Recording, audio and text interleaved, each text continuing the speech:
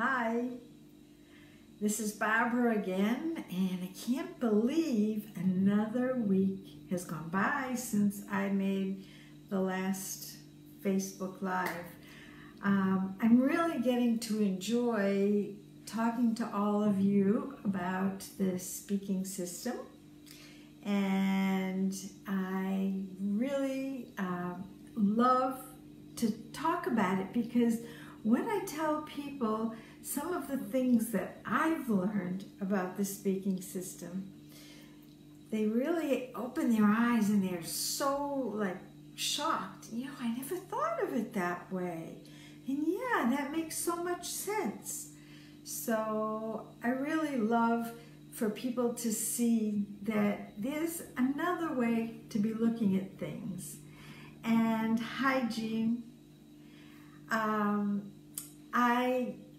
So far, one of the parts we've discussed, where we talked about the attention and where you put your attention, and we talked about language developing, and that attention shouldn't be on the words you're going to say, but just on the ideas that that are in your head, the reason why you're speaking at all. And then we discussed the voice last week, and that has a very special role in speaking. So today we're going to discuss the mouth. And I'm saying we discussed this and we discussed that. It's really so hard just to discuss one part, because this really is a system. And when you try to separate it, it's hard. It's sort of like artificial because everything works together. And you know how systems are. That if one thing goes wrong with the system, it can affect other things. So it's really kind of hard to separate them. Hi, Elizabeth. Nice to see you here. And but I have to sort of separate it because I want to explain things that I've learned about each part. And I think that's, it's harder to understand it if you talk about everything all at the same time. So today we're really going to think about the mouth and what role does our mouth have in speaking. And if you want to write down, those of you who are here now, if somebody's going to ask you, what do you speak with? What would you say? Hi, Arthur. Nice to see you. Why don't you guys write down what you think we speak with? And if I ask people who don't stutter, they'll probably say the same thing. And I haven't seen yet the comments, but most people say your mouth. You speak with your mouth, because that's the only thing we really see, right? And when I'm talking, do you see my vocal cords vibrating? No. Unfortunately, we didn't get a little window in there that we can see through and see what's going on inside. Also, we can't see the language development area of the brain. So the thing that we can see the best is the mouth. And that's why people think that the mouth is the tool for talking. But it's really, really, in a way, secondary to the voice. Well, it is secondary to the voice, definitely. Because when you speak, you have to produce vibrations. And then the mouth just shapes these vibrations, which is the voice. So it's sort of like, I always think of a Play-Doh factory, or maybe your mother making sugar cookies. And she had that thing, that apparatus, this little instrument there, that you put the dough in, and the dough goes through the little mouth and comes out in the shape of a star or a bell or something like that. Well, that's how it is. We have the voice, and the voice goes through the opening and comes out in a shape. And those shapes make our speech sounds. But how do we do that? Where does it come from? Wow. This is something that is so amazing because you know where it comes from? It's subconscious. We don't think about it. As a person speaks, it just happens. And as I'm speaking to you now, I'm not thinking what to do with my mouth. I don't even know where my mouth is going. I don't have a clue.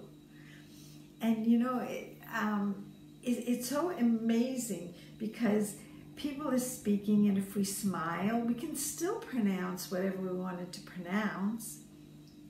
And if we're frowning or pouting, we hardly even, you can speak clearly with hardly even the mouth moving.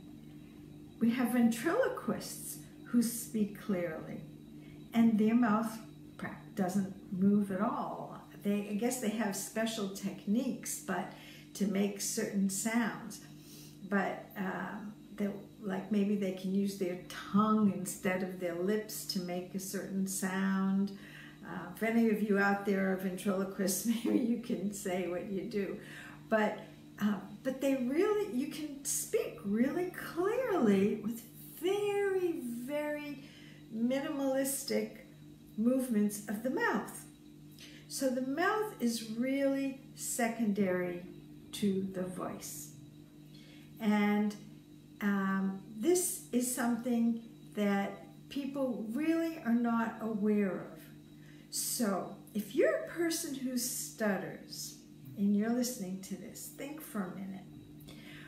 When you go to speak, are you afraid you can't say those speech sounds, or the combination or the placement of the sound in the word, or the word itself is hard to say?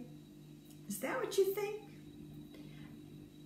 Probably, because I think most people who stutter believe that they have certain sounds that are hard for them to say. But what happens when you sing? You say the same sounds maybe in the same words, and hey, no stuttering.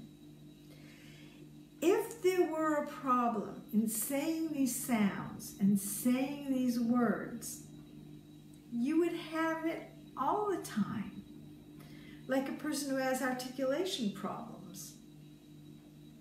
But you don't, because basically you really can say all the sounds and all the words. You say them in your head and don't have any problem saying them silently to yourself, right? Okay, so what's the difference with singing and with speaking? Well, in singing, the voice is the essence of what you're doing. So your voice does come first, and your mouth is secondary to your voice. But in stuttering, very often the movements of the mouth are really primary in the person's intent and in the person's attention. All the attention is on the mouth, and it's like you have to get the words out through your mouth. But really, is it words that are coming out through your mouth? No, it's really your voice that's making vibrations, and the vibrations travel through the vocal tract, through your mouth and your nasal cavity, and they become shaped just by movement. So all it is really movement. So if you look at me now, and my mouth is moving, and really pretty fast. You know, the mouth moves, you can say, I haven't been able to count it, but they say that you can say, put your mouth in about 15 to 20 different places in a second. So That's pretty hard to even count, let alone think of where to put your mouth. So it really has to work automatically. And this is a big, big issue in stuttering, is that people who stutter are trying to form the words with their mouth and using the mouth in a controlled way. And this is really a problem because there is a connection between the mouth and the voice. It's a real neurological connection. And what happens is, for instance, when we swallow and we want to close those vocal cords, that's what we do when we swallow, is we close the vocal cords. I just did it now. And how do we do that? Well, what we do subconsciously, of course, is we press our tongue up against the roof of the mouth, or possibly even, sometimes some people push it forward, which isn't the best way to do it. And sometimes we can press our lips together, and then you get this neurological reflex that the vocal cords do close, and they protect your food from going into your lungs by closing. So there is a connection between them. Well, if you're pressing your tongue when you want to speak, the way you press it when you want to swallow, what are you going to do? You're going to end up closing your vocal cords, and they're not going to be able to vibrate. So the movement of the tongue, the lips, does affect the ability to produce a voice. And that is really important.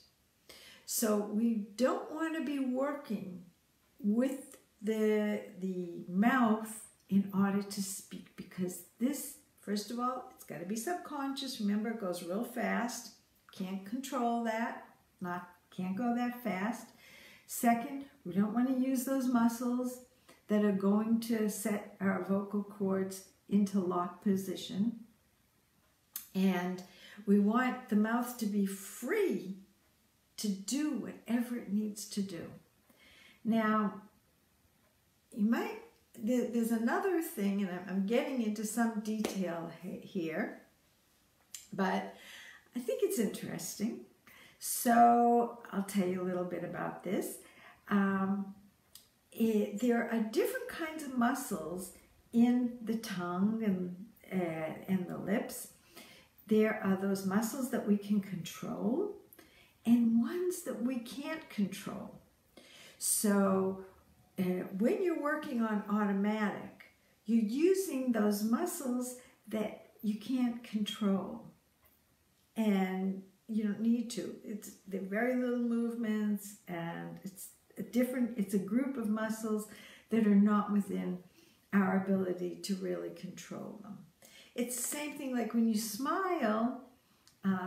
You smile, and you don't think, oh, I gotta move my mouth in that position. It just goes. You want to smile, and it goes. Or other expressions as well. Well, the same thing is true when you smile. If you smile on purpose, you're using different muscles, and your smile looks different too. So it becomes like a fake smile, right? When you're trying to control it. So you have to feel the smile from inside to make it look natural. And so when you're speaking, you want to use these little uncontrollable muscles that will move automatically. And I'll tell you in a minute how they move. But they move automatically. You want to use these muscles rather than using the muscles that you can control. And those are the muscles that move much slower, and they can press against the mouth and cause that reaction. So you really want to be using a very automatic way of having your mouth move. Now, just saying I'm going to use light context, that isn't enough, because if you're still using those controlled muscles and trying to control them, you're still going to have an issue, because you're not using that group of muscles that just go automatically, okay? So how does the mouth know where to go? Well, we have that in our language. Remember we talked about that? I told you it's really hard to separate all these different areas. But we have that in our language in our head, and as the speech sounds come up, the mouth knows where to go. So it all works very automatically. And it really, I see so many people thinking, what do they do with their mouth? What do they do? How do they move it? I can't say the M sound. And then they try to say that sound. And that's when you go into control mode. And of course, if you're paying attention to the sounds, then you try even harder to say the sound, and then you go into that control mode, and then you press your lips, and then you lock your vocal cords. So we get this whole chain effect of different things that are going wrong in the system. And it is so wonderful to look at stuttering as a system issue. I can't say it enough. When we talk about stuttering and we think of it as a thing and we think it just comes and goes, we're losing track of the fact that stuttering is the way speech might sound, or the things that happen when we're using our system in a less effective way. And it's time that we started looking at this as a system and stopped thinking that stuttering comes and stuttering goes, and it happens to me when I'm with people, and it happens to me when I'm here, or the stuttering came when I was little. It's truly not something that just is there for no reason at all. So stuttering is a system. It's a system issue. And systems are changeable. We can do different things with our speaking system. We can change where our attention is. We can change how we produce the voice. We can change the way the mouth is moving. We can change the thoughts that make us do what we do too. And yeah, it is a complicated system. I know it is. If it were that easy, people would be changing it 1, 2, 3. And truthfully, I work with people all the time, and I don't work with them just 1 day or 2 days. Doesn't have to be, a long period of time. Sometimes people come to me for 6 sessions or 12 sessions or maybe 15 sessions. This isn't something that has to go on and on and on either. But it takes time to see how the system works. And it's not just me saying it to you. It's seeing it in yourself and exploring in yourself and seeing how these things are. And when you see them, then you can change them. It's all really doable. And I would love to talk to you about this. And if you are a person who wants to learn about what you can do to change the way your system functions, then you can just click on the link and ask for a session with me free of charge, and we can explore some of the things that you have been doing and see if you are a person who wants to change the way your system functions. So there's more to say about this, and I'm going to continue to do Facebook Lives and to educate people, because we are in the year 2019 and we don't have to be thinking the way we thought in the past. We don't have to be thinking that there's nothing that can be done if a person stutters. I truly believe that it is for a person, not for other people, that you might want to make changes. Because there's nothing bad about stuttering as far as you being a person who stutters, fine. But if it's hard for you, if it's hard for you to talk, then there might be a reason that you would like to learn to use your system more effectively. So, hi Ed, nice to see you. So think if you are a person who would like to understand more about how your system functions. Do you know how you make your mouth move? Are you aware of what you're doing? These are things that most people don't give thought to or awareness of, but it's all really, really very doable. So give it some thought to yourself.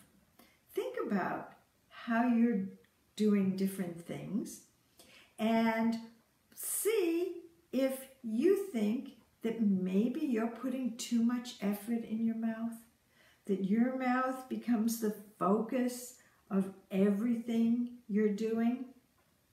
If you're a person, Dan, Ed, Elizabeth, everybody who's Arthur, those of you who are on right now, if you want to write down, where do you put your attention when you go to speak? Do you work with your mouth a lot when you go to speak? Are you working on a really automatic mode? It's interesting. It's really, really interesting to look at these issues and to give it some thought, because it's really empowering. And to know what you're doing and to see that you can do it differently, that's really, really great to do. So I will be coming back next week for another, I think on the 6th or something like that, but we'll send a notification out so that you can come on and we can discuss it more. And please put your comments. Tell me down below what you see, how you feel about it. And do you see it as a system problem? So, very nice to talk to all of you. I hope your weather wherever you are is better than where it is here, because it's pouring out. But have a good day wherever you are, and see you soon. Bye.